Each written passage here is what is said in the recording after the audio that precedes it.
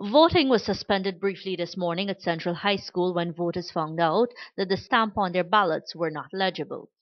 A crowd gathered at the Smythe Street School as they highlighted what they described as an irregularity. They don't have stamp on the paper, but they have to vote. The ballot sheet has no stamp, and the stamp one, the stamp's malfunctioning, so the numbers are not printed.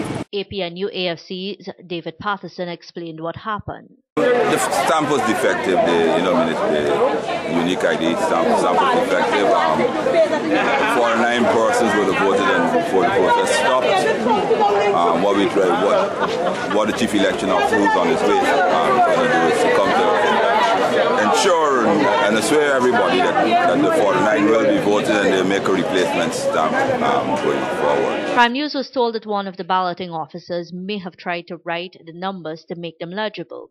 The situation was quickly solved when GECOM's chairman, Dr. Steve Surjbali, arrived.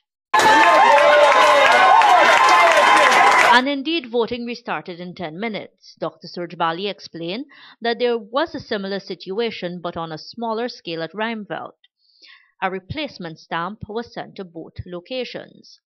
The situation also brought out Chief Elections Officer Keith Lowenfield. From Petersall to here has been very good. I don't think we have very many problems. This here definitely was a problem, and I want to apologize to the electors who beared with us while we sought to resolve it. There were reports that political parties continued to campaign today in breach of the law.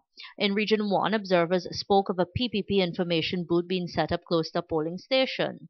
Then there were reports of vehicles with party banners passing polling stations. At the time we spoke to the Chief Elections Officer, he was unaware of these issues.